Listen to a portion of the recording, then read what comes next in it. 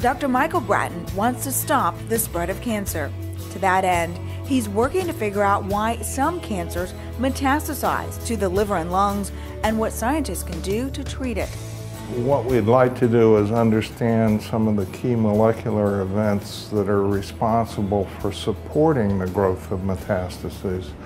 And once we identify these, we'd like to identify ways of treating them, say with monoclonal antibodies or drugs. Dr. Brattain's work focuses on colon and breast cancers. Already in mice, he's developed a way to manipulate the genes in cancerous cell lines in order to stop the cancer from metastasizing or spreading to other organs. The DRC2, Dr. Brattain says, will provide a means for many cancer researchers to work together to solve complex problems.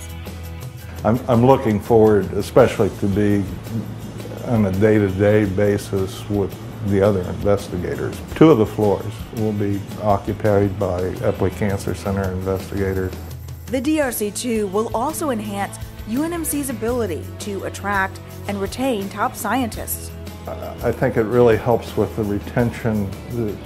People enjoy these environments, they don't want to leave them. And so I think it's just a great thing for the university.